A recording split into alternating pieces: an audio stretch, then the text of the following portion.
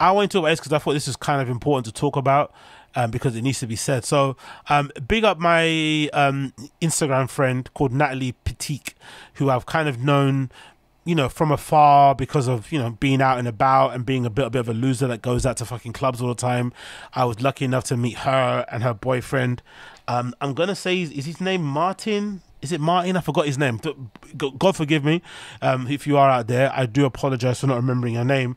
But I did meet her and her boyfriend one time when I was out, and then I obviously went to a party that she put on Fold a few years ago, and they are very plugged into the Berlin techno scene. They do parties, they host things. She works in the industry as well, behind the scenes and shit. They kind of, the go-to people when it comes to techno and whatever it means out there. So the other day she posted this thing on her Instagram, regarding a very traumatic event that happened to her while she was working, from what I can assert, from what I can kind of read between lines, working at a club called Watergate. She didn't name it in the statement, but she basically detailed this experience that she had that wasn't the greatest, and she kind of has now decided to set up a charity, an NGO, that is basically going to be helping Flinter, which I think stands for female, lesbian, intersex, trans, I don't know what the A is for, people in nightlife, in order to help them get on their feet or to support them in situations where they feel like they've been abused, harassed, wherever it may be in the nightlife industry, which is going to be pretty vital considering what she kind of detailed.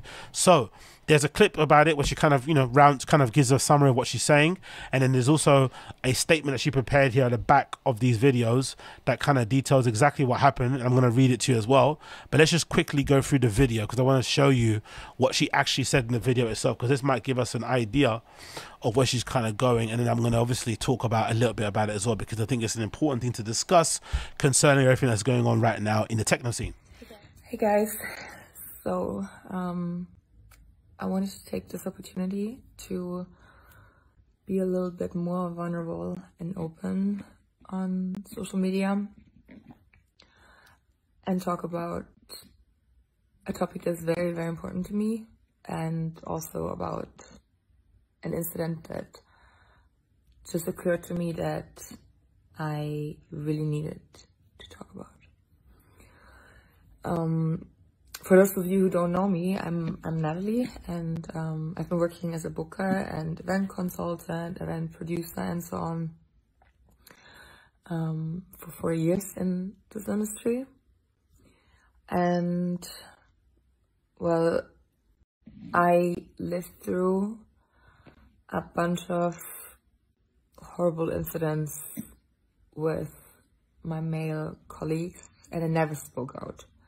I've been told that my career will be ruined and that I will never find a job again if I speak out, or that I must have slept with someone to get where I am.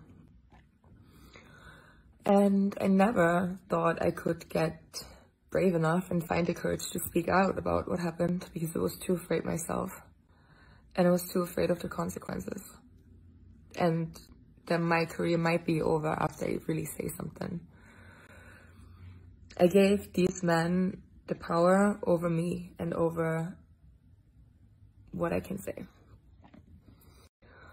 Also, a bunch of my other female and flinter friends and queer friends have been the subject to similar experiences and very, very bad incidences with men, and they were also too afraid to speak out. So at the moment, we're all too afraid to say anything, and these men become more and more powerful, while we make us smaller and smaller until we're not there anymore. And after what happened to me a few weeks ago, I decided that enough is enough, and I won't give these men the power anymore. I really want to change something. So me and my friend Nini, we were working on a concept of an NGO to support women and flinter people in need in the electronic music scene. If it's financial support, if it's psychological support, financial advisory, many things more. Well, I just wanted to say this was in the making and working on it. And no matter how bad the situation was that I was in, that you might want to read in the next few slides, I wanted to put this pain into action and really change something. And yeah, stay tuned. I would love for you guys to be part of it, and yeah, let me know. So the issue itself regarding what happened to her, because she wasn't really forthcoming in the video itself, she did look kind of, you know, scared. I guess somebody that kind of looked like she maybe had been crying maybe before making a video, so clearly something she wasn't comfortable saying aloud on video. But she did do us a favor by typing it all up and give us an idea on what is occurring behind the scenes. And again, from what I've been reading in the comments, it seems like this happened during her time working at Watergate. Watergate is one of the most, I guess, one of the other premier Berlin venues out there, except for fucking what's it called? Except for Berghain. It's very iconic because of its design and because of the location. But unfortunately, in recent years, Watergate is now suddenly turned into like the fabric of Berlin. They have really shitty nights there, very commercial. It's a kind of a bit more of a laddie crowd around there. And in general, it's kind of fallen by the wayside, which is really unfortunate because the location is fucking beautiful, right? Right next to the river, overlooking the river, basically. Nice, amazing lounge type of area. The dance floor is fucking sensational. Look at this LED light system they've got, right? This massive row of lights that go from one end to the other end. It's fucking stupendous. I think they've copied this design in other clubs as well. So it's a really iconic, impressive venue that is kind of a part of the mainstay, kind of part of the fabric over there in the techno scene in Berlin, especially historically from the people that have played there and have kind of come from the legendary parties that used to be there back in the day. I can think of one in particular called, I think it was like Cookies and something like that, Cookies and Cream back in the day that I've kind of went to. So it's a shame to see that it's kind of fallen by the wayside, but it's definitely not the same place it was anymore. It's now kind of like a fabric essentially type of vibes. So she kind of detailed what exactly happened. So let's actually see here, courtesy of Instagram account, what occurred while she was working at Watergate, allegedly. So this is the following. I started working at a very well-known Berlin club, continuing my career as a booker. Before I was hired at the club, the club made great promises of changing and moving in a new, diverse, inclusive and modern direction. In the past, the club had been known for bringing quite mainstream, having a mostly male/touristy audience. Oopsie, that's me, right? I fall into two of those categories. That's a problem with techno scene. Even though I'm technically a minority, even though I'm technically a what's that thing called? Even though I'm technically what's that word they called? A POC, right? Even though I'm technically a POC, because I've got a dick, I'm always going to be classed as in the male tax. So I'm always like a toxic male, heteronormative, cisgendered male. And I'm also a tourist because I don't live there. So, two bits I can't fucking shake, right? Anyway, continue. Not having the best reputation, but I was happy to be involved and propose changes. And given my background of what I could bring to the table, it seemed like a perfect fit. Cool. So far, so good. I wasn't the only booker at the club. There was another male booker. In fact, his person was who recommended me to the bosses. He knew exactly what I stand for, which party I'm known for working with, and I came into the club under the given promises we'd be working as a team. So again, you can already see promises made, probably promises not fulfilled.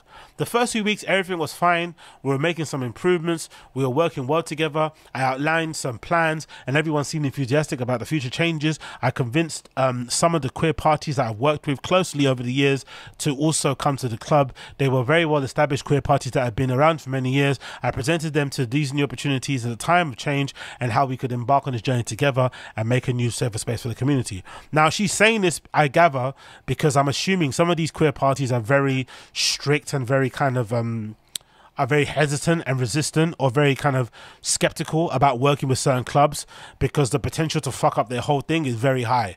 Because if they decide to kind of get a bit, I won't say money hungry, but if they decide to kind of maybe go for the bigger venue, that sometimes the bigger venue that doesn't really understand their culture, doesn't understand their scene, doesn't understand what they stand for, could eventually kind of fuck up the entire vibe. And sometimes all it takes is one bad party, a very enthusiastic, you know, gregarious, engaged comment section, and suddenly your party's gone.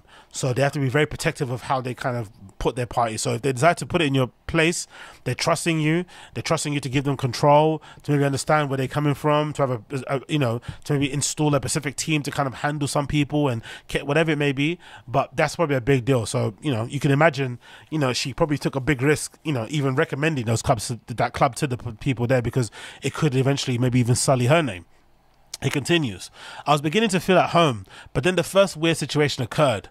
I was alone in the office with the owner of the club, who's also the boss. It's always a hard thing to fucking wrangle, isn't it? The male booker and another male colleague. So she's in the office with three guys by herself, which is, you know, is what it is. I guess it's the industry. Unfortunately, I think on the face of it, they like to make it seem like it's inclusive and diverse. But behind the scenes, I'm assuming, like Supreme, like how Tremaine was complaining about Supreme, I'm guessing most of the electronic music scene is quite cisgendered, white male type of thing. That's probably it, because they're probably the people who were around when, you know, in the infancy of the scene, and they're still around now, which is the only thing that I don't like about the scene. I think these guys need to kind of make some space for new people, but, you know, we'll speak about that another time. I was in the office with the owner.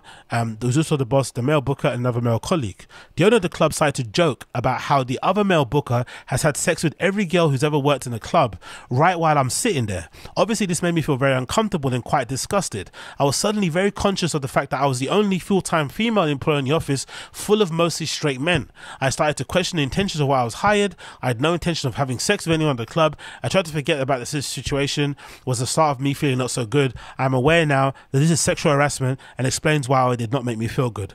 Now, when I initially read this, I was thinking to myself, how is that sexual harassment? If somebody says something, again, no matter how it could be vulgar, but they say something not to you, but just in your presence, especially at work, how could that be sexual harassment? But then I thought to myself, hold on, if my partner came back home and told me this story, I would go back to the office with a baseball bat. Do you know what I mean? Without even a hint of hesitation, I would directly pull up to the office and just smack somebody over the head. Obviously, it might lead to a termination, but that would make me feel good. So I can understand if that would make me that angry, that if a woman is in that situation, working, you know, doing your thing on your laptop, trying to organize your fucking thing, and you got these guys around you trying to, like, you know, do dick measuring contests by talking aloud about how many girls they fucked, like it's going to impress you. I can imagine how it can make you feel.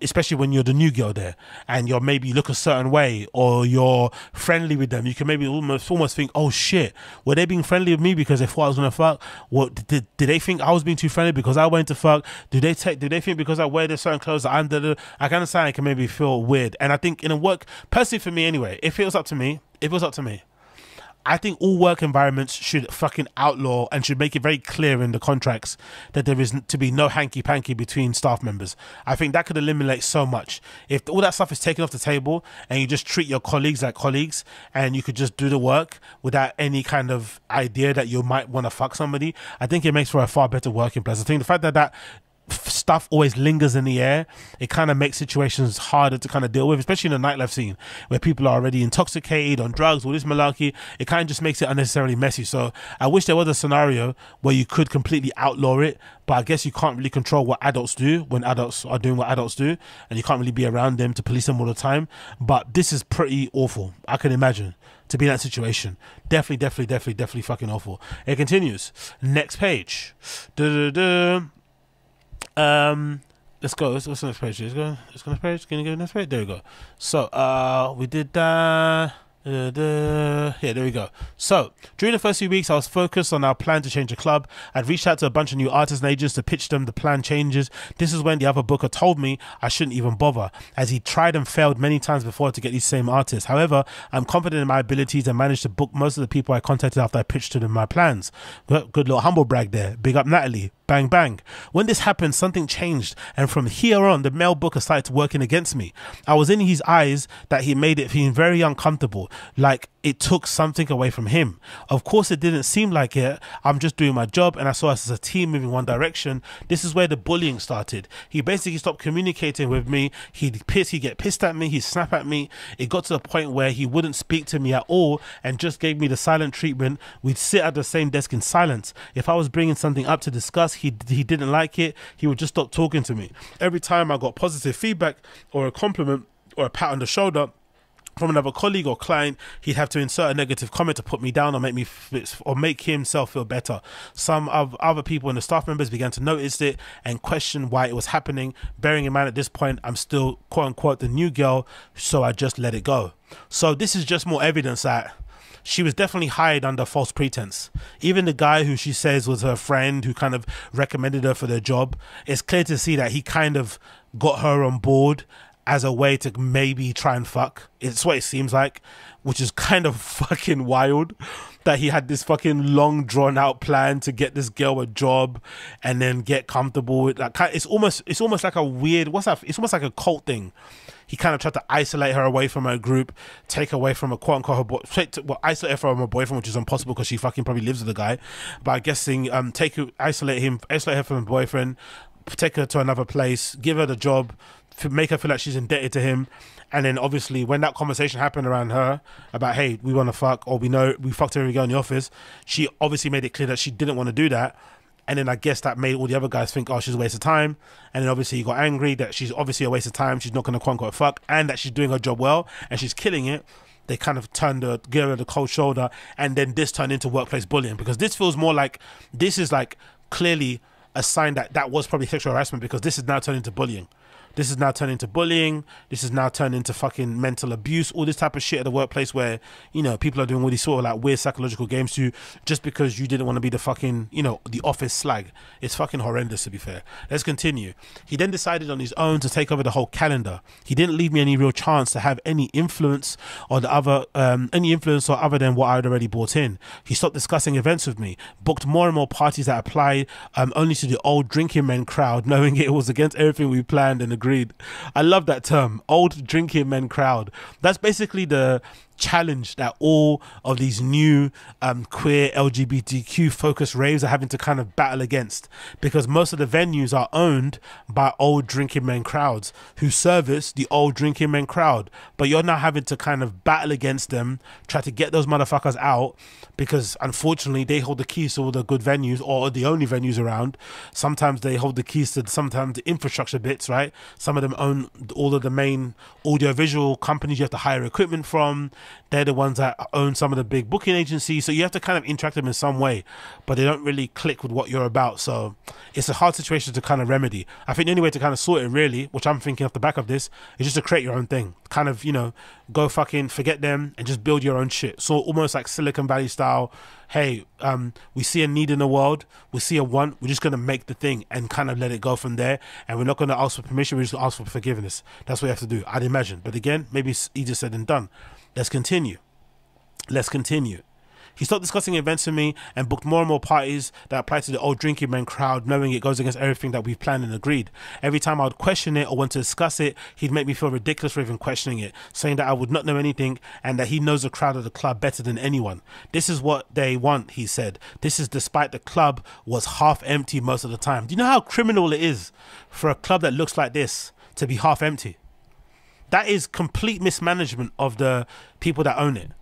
A club this beautiful in Watergate in Berlin, a club with all of these amazing views inside, both outside of the venue, to be half empty most weekends is a fucking travesty. This club should have lines around the fucking wazoo every single weekend. It should be the premier place to be. It should be there should be a situation where maybe this is the final boss of venues. Once you start making it in the fucking scene, this is where you kind of finally put your big party on to show that, yeah, this party is actually doing bits. But it's probably such a fucking toxic hellhole. It's got such a bad name around it that probably everybody in the Berlin scene knows to completely avoid it. I like it just architecturally and design wise, because I've obviously being a design school fucking graduate and shit, I obviously love this type of shit, so I'm fucking in love with everything about it. But I guess as a club, as an institution, loads of people in Berlin probably don't even go near it or don't touch it with a 10-foot barge pole. So you have to give Natalie a lot of credit for trying to, you know, bring this fucking behemoth of a club kicking and screaming into the 21st century. But unfortunately, the people that are there just don't give a fuck, from what it seems like written in this statement. It continues. We were working in the completely opposite directions. This is not the same colleague as I had in the beginning. Exactly, because he's wanting to fuck. That's the thing. It's annoying, but this is the constant thing that happens in fucking nightlife. I guess it's the drugs. Maybe it's the nightlife. Maybe it's just the fact that things happen after dark. You know, my parents always said nothing good happens after 9 p.m. and unfortunately, they're fucking right. It really is the truth, and it just is what it is. Unfortunately, I think this guy wanted to fuck, and that's why he got her the job. I don't think he got the job because he actually believed in her abilities, even though she's clearly good at her job based on what she said. I think he clearly wanted to fuck, and obviously she turned him down, and then he turned into a little bitch boy. Let's continue. There was no chance to discuss anything, and it left me wondering why I'm here. Every idea I had, no matter how simple or beneficial it would be for the club, it was against, and it would be immediately dismissed it without any justification, a valid reason or argument. Next slide. Eventually, the queer parties I brought in at the beginning began to have issues despite everyone being on board initially, them fitting perfectly with the planned changes. Everyone was super excited, and these kind of events were coming to the club at first, but then all of a sudden it was decided that one of the biggest queer parties in Berlin doesn't quote unquote fit the vibe of the club. So he went behind my back, talked to all the other staff, and made a decision to move it off the weekend slots. When I heard about this, I questioned him. He said, all the other long-standing members of the club agree my decision is final. What am I supposed to say to this? You don't even involve me in the discussion about the event that I brought here. So they undermine her, they're icing her out. This is textbook harassment, abuse sort of behavior in the office, right? Just because she decided not to be the office slag. Can you imagine? You just want to do a good job, put on fun events, push the scene forward, and eventually, you know what was weird about it? She's actually trying to help the club make money. She's actually trying to help these fucking old, stuck in their way fucking guys make some money, line their fucking pockets, and guarantee that their kids go to fucking private school all fucking year round, and they're fucking trying to cut her at her knees. Absolutely incredible. You have to fucking love it. And also, this is proof that that whole thing that people were doing during COVID about, oh yeah, we're going to be more inclusive, diverse venues, we're going to bring different voices, black color, white color, all this sort of nonsense. It was all performative, because when people are put in position to actually try and make these changes or put these changes into action, there's always opposition. And when they don't need to do it, and now there's not much scrutiny on them, there's not much as eyes on them, the things that they were preaching and saying would change haven't changed. Haven't really changed. Nothing's really changed. It's all the same shit again. You just have to do things on your own and hope it gets better. It continues. Negativity surrounding this one event continued, and at one point I was pulled into a meeting because the staff had concerns, one of which was what, and I quote, if the club will oh my god, this is one of my favorite segments, right? This shows you how fucking stuck in the mud and backwards the dance music scene is, the nightlife scene is. The negativity surrounding this one event continued. At one point, I was pulled into a meeting because the staff had quote-unquote concerns, one of which was, and I quote, if the club will smell like assholes. Sometime later, the same event also made a very strong stance about Palestine conflict online, which again made it immediately subject to cancellation. So the owners of this club were concerned that these flinter, queer, LGBTQ, gay raves, whatever they were putting on in this venue, that were basically, at the moment, if you don't know nothing about nightlife, you should know that in most parts of like Europe, especially here in the UK, the LGBTQ, flinter, queer scene is the one that's the most popping. They've come and taken nightlife back by the fucking scruff of the fucking neck. They've fucking got a hold on most of the best parties. They've got the best vibes. They've got the best DJs, the best fucking times you're gonna have at these events. Unfortunately, if you don't like it, it's up to you, but that's the fact of the matter.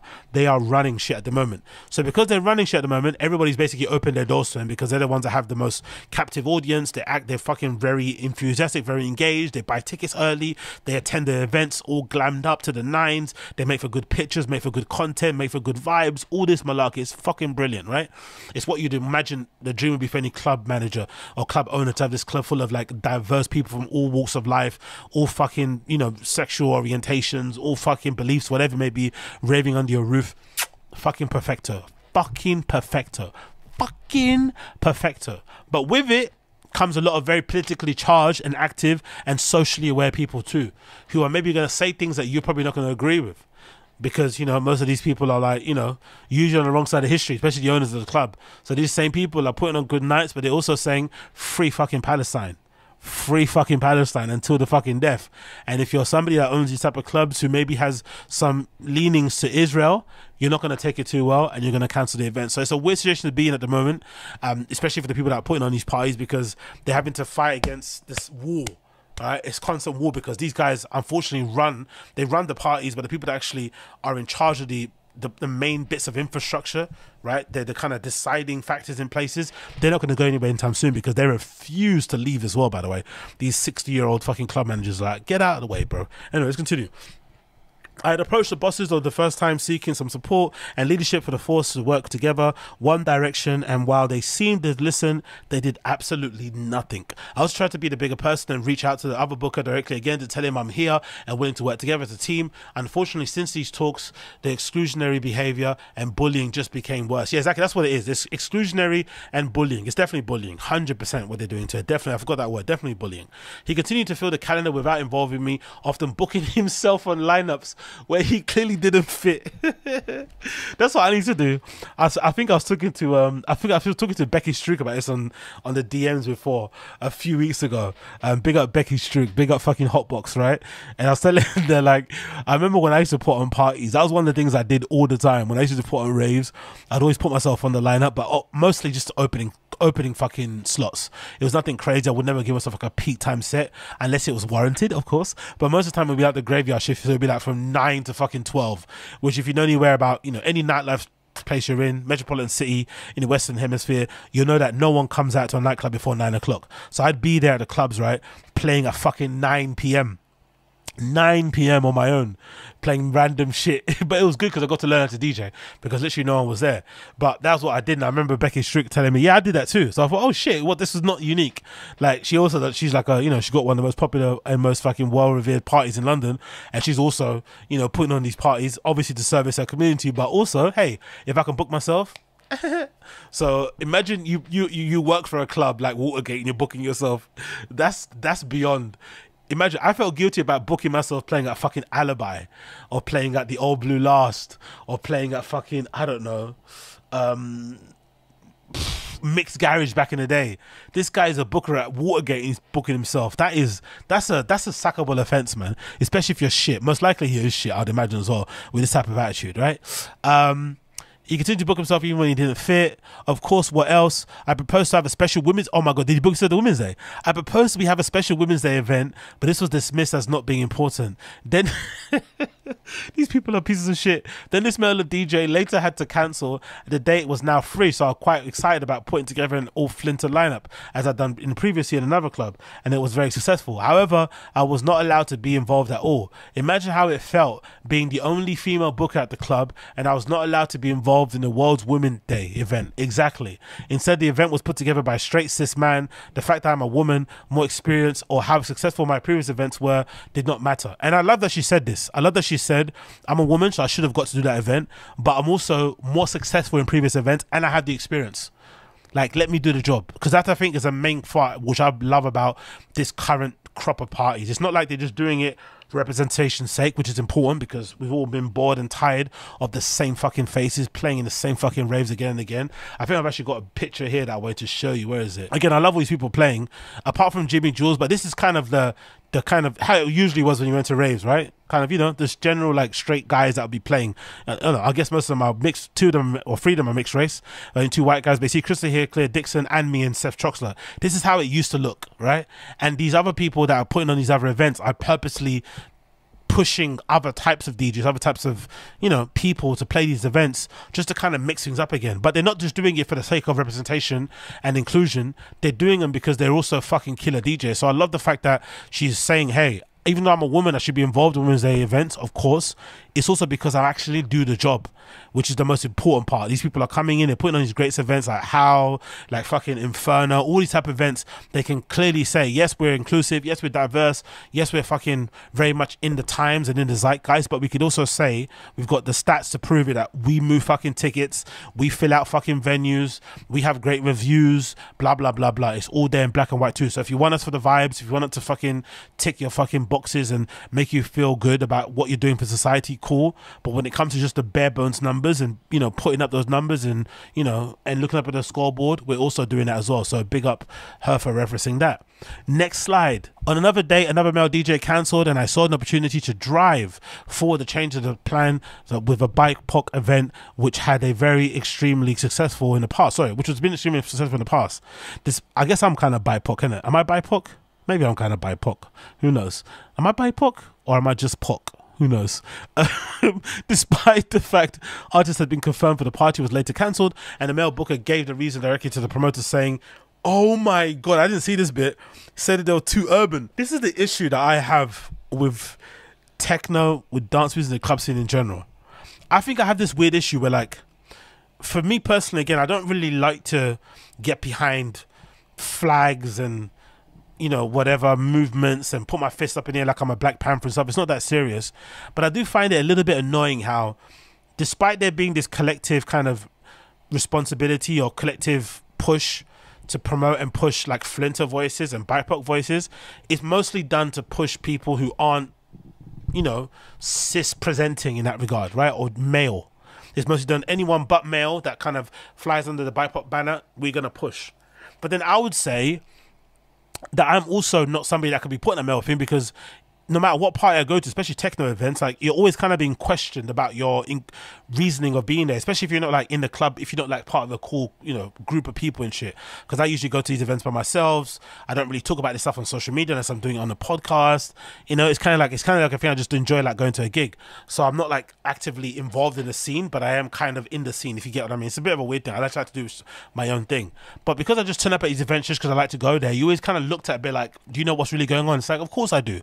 Why would I be at this random warehouse rave in the middle of fucking Hackney Wick if I didn't know what it was about? But you're getting questioned because of the color of your skin and obviously your fucking gender. So people are looking at you like, oh, you're a black dude and you're a male, like what are you doing here? So even though I should be kind of in a safe space there, I'm not.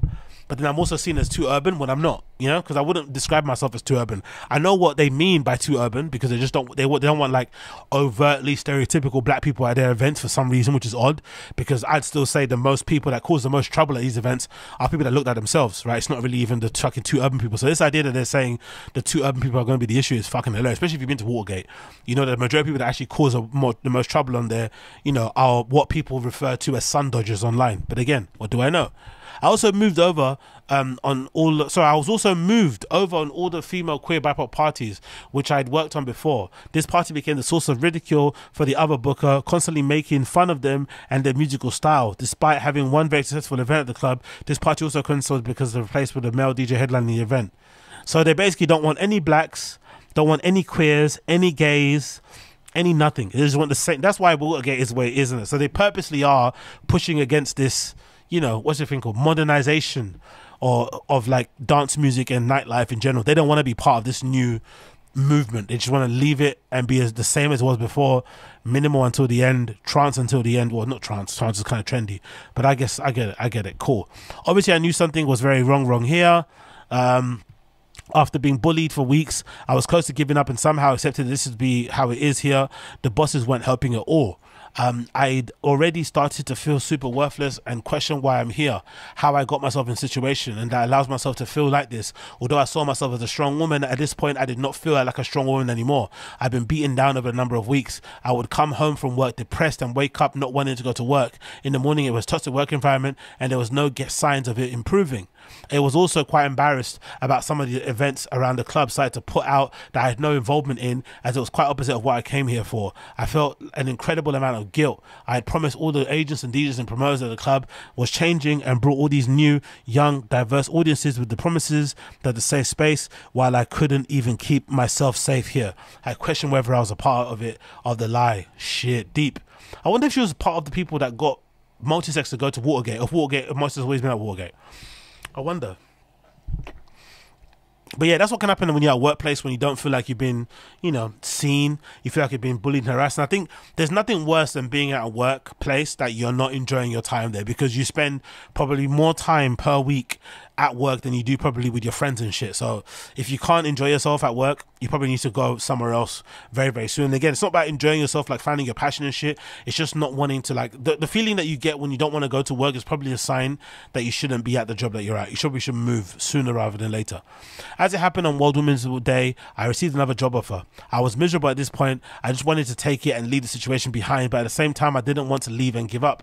I loved my job, but I wanted to escape the environment. My partner convinced me that I should try to talk to the bosses, owners, and tell them what really was going on with this whole time, explain how I was feeling, and hope to find a resolution and seeking support. That's a bad move, man. It never works out that way. It never works out. I'll guarantee that will never. Whatever you feel, you should probably go by your gut and just move with it. This whole clearing the air shit never works out in workplaces, for me anyway. Maybe my own experience is it, but I feel like if you feel a certain way about your workplace, very rarely you're speaking out about it. It's gonna sort it out. You either have to suck it up and just kind of ignore it and do your job and collect your paycheck, or find another job. But talking about it in the open with people doesn't do anything, in my personal opinion. We agreed to meet, during which I explained all that was been going on. One of the bosses remained silent, unable to talk. The other one responded by telling me to leave. They fired me. See what I mean about this? They fired me. He said it's better for me to go. Oh my God.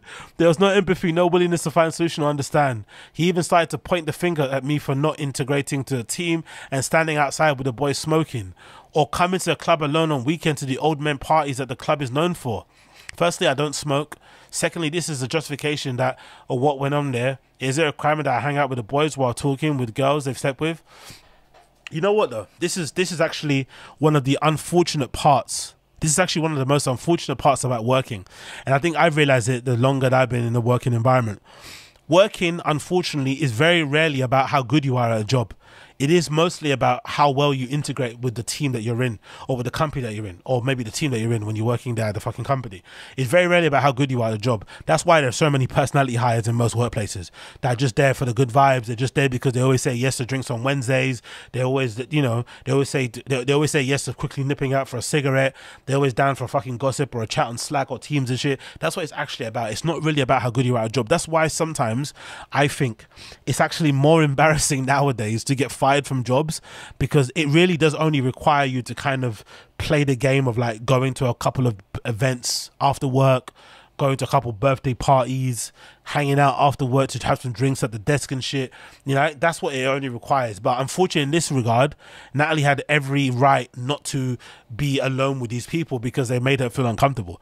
Because as a woman, it's completely different, especially being the only woman that's full-time working in an office full of lads who openly talk about fucking everybody they've worked with at work. You know, it's a different type of environment because you feel like they're almost, because it feels like they're negatively reacting to her because she's making it very clear that she only wants to work and go home.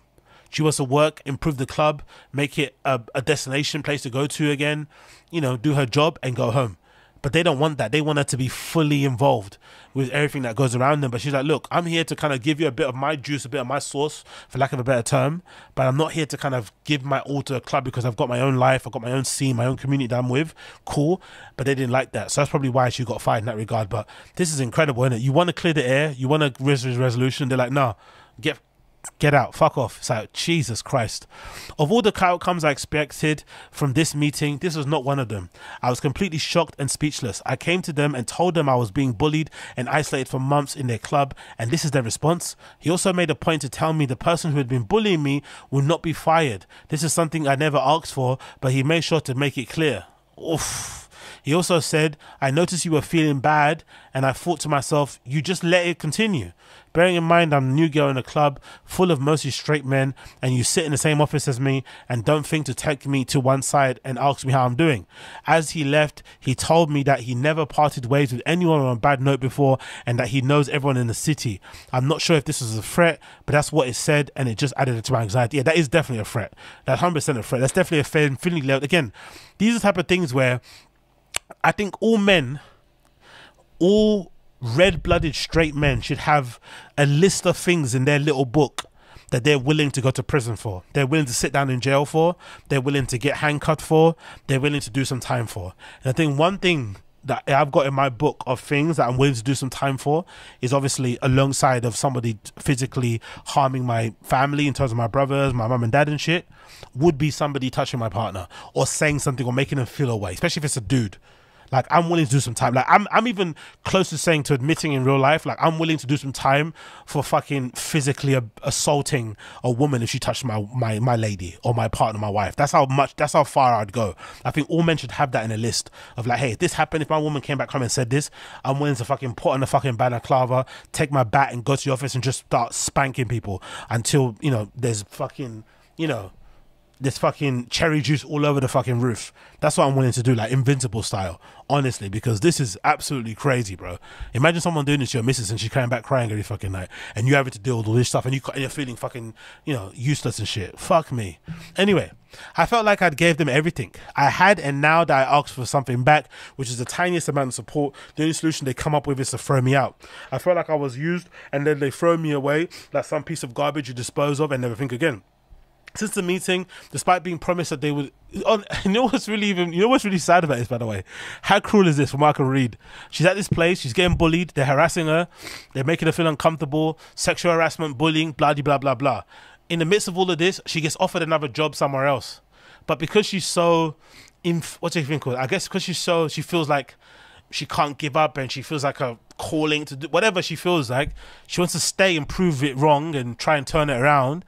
She then tries to have a clear the air talk and they fire her. So did she get that job back? Do you know how cruel that world is? That you get another job, you turn it down, you stay the place you are, you want to make it work, and then they fire you anyway. Ain't that a fucking bitch? Since the meeting, despite being promised they would get in touch with me, no one spoke to me or for around a week, and the person who contacted me was a male booker just to ask for a handover. Yo, that male booker guy he's the enemy of progress. That male booker is the enemy of progress. He's the real fucking sleeper agent, that guy. Because I'm standing on it. Unless it comes out that he's fucking gay or something, I'm standing on the fact that he's the one that wanted to fuck first. He brought her in to kind of get her under his thumb and to have her owe him a favor, whatever it may be, however dumb that is. She turned down these advances or made it very clear she didn't want anything to do with them, and then he completely turned 180 on her and it went to shit. But that initial guy he's the real one. He's the one you deserve to kind of get run over in a fucking Fatal 500, in my opinion. I had all my accounts and access deleted with no warning or discussion, even though I had still officially supposed to be employed for another month. All my emails were redirected and answered by one person that had bullied me. Jesus Christ, man. I had no chance of finishing any of the open projects I was working with, and I'd been bullied and fired, and he's a bully and benefits from it, backed up by the bosses. When I first started working at the club, I remembered a POC employee there who had just been fired or let go. I was told that he was a drug-induced psychosis. After what happened to me, I took some legal advice. One of the things the lawyer mentioned was that the calculated actions of the bosses sounds as though it was something that they had done before. So I reached out to this person. He told me he had been racially abused there for over years, and upon approaching his bosses was not given any support or protection and was eventually forced out of the club. He was outraged at being painted as mentally unstable. Hearing this and the similarities to what I experienced, it really made my understand, that this is not just about me or him, it's about them. They don't care about diversifying their team. They don't value female voices. They uphold white, cis, hetero, male patriarchy, and that reflects the audience they attract. I hope this goes to show you the insight into what it's like working behind the scenes as a young woman pushing for inclusivity, diversity, and acceptance in the Berlin club scene. Which is weird, isn't it? I think what she said that is really informative and really powerful at the end. This is the Berlin club scene. This is the scene that we all hold up on the fucking pedestal. We all say it's the best scene, it's the most inclusive, it's the most diverse, blah, blah, blah. But really behind the scenes, it's the same all around the world, especially in the Western world, especially here in the UK. People in the UK, myself included, sometimes can lord and suck up and lick up and suck the fucking dick of Berlin too much. But really, they're not that great. They have great clubs. They have amazing infrastructure in terms of being able to open long hours and shit. They take their job very seriously. That helps a club to be really good. And they have a high concentration of very talented people, artists, DJs, all living and working in one fucking city. Cool. But really and truly, behind the scenes, the same issues that we're having in the UK, they're having over there. Sexual harassment, abuse, drugs, bullying, discrimination, blah blah blah. It's all happening the same sort of thing. It's just that maybe over there it's a bit more like hush hush, because the scene is so important. It's such a part of their infrastructure there. It's such a major part of their fucking economy, and everyone wants to be a part of it, that no one's willing to kind of step up and say something because they don't want to risk potentially harming their career. Whereas in London, I feel like because everything is so shit here, you don't really need to ask permission. You don't really need to be a part of the scene. It's actually not cool to be a part of the scene, to be honest, here in London. I think maybe in Berlin it's a bit more cool to be a part of the establishment. Here it's not so much, because the establishment is what? Fabric. Like E1, what? Fucking egg. Do you know what I mean? Like, what's the establishment? Do you know what I mean? Those aren't great places. So you kind of are forced to do your own thing because there's not the infrastructure set up to help you. But then because of that, when you do your own thing, you do your own thing. You have your own crowd. You have your own way of doing things. Like as we've seen with the whole queer LGBT gay scene that's popping up here in London, they're completely doing their own thing, their own way, on their own terms, and it's fucking working really well. And now all those, you know, normal functions of the fucking scene or people are now reaching out to them and hoping they can come and give them some sauce, right? That's actually how it's fucking going. So it's kind of nice to see that all these things are fucking changing in real fucking time, right? So big up everybody there. But yeah, sad situation all around. I wish it could have been a better situation, but I think what this shows, well, in conclusion, is this. I feel like this is a classic indication that things are finally starting to get to a good place now. I feel like we're in a situation now where the scene is starting to kind of, I would say fix itself, but I feel like when these type of things happen, these are usually indications that the next phase is going to be great, because it means that the establishment is sort of like crumbling under the pressure of all these new people coming in, demanding more and doing their own thing, speaking power, speaking power into things, and kind of trying to disrupt the kind of status quo. And because of that, eventually things are going to change, and we're going to have new faces kind of being in charge. But I feel like personally for me, there should be less trying to be involved in the establishment and more doing your own thing. Fuck these motherfuckers. You know what I mean? Fuck trying to fix Watergate. Make your own Watergate and make it in the image of what you're trying to represent and who you're trying to push forward and the voices that you're trying to put on and the message you're trying to send to the world. Because I've always said, and again, this is a very soppy, gay, annoying, lame, idiotic, naive thing to say, almost Lex Friedman like, but I've always thought as like club world, dance music, the nightlife as being like our attempt at utopia.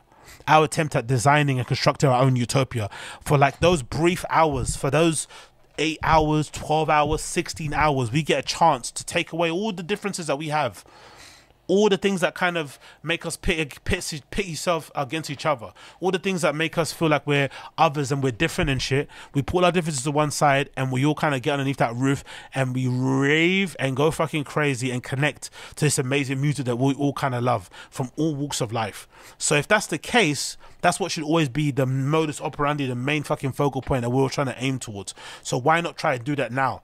It's again, it's hard to do so. It's not going to be easy, but why don't we give it a go? Because all these old motherfuckers, that's what it originally, if you look at the original origin, if you look at the origins of Ibiza and how that was set up and stuff, you'll see a lot of like very noble, almost altruistic, almost kind of like, you know, again, kind of trying to recreate your own utopia type of vision over there, until obviously it got corrupted by all the money and the greed and shit. But there was some people in there trying to do some great things, and people probably they're trying to do some great things to this day. So I think that's possible to do so nowadays, especially with the infrastructure that we have, especially with the options and the tools you have available to you nowadays.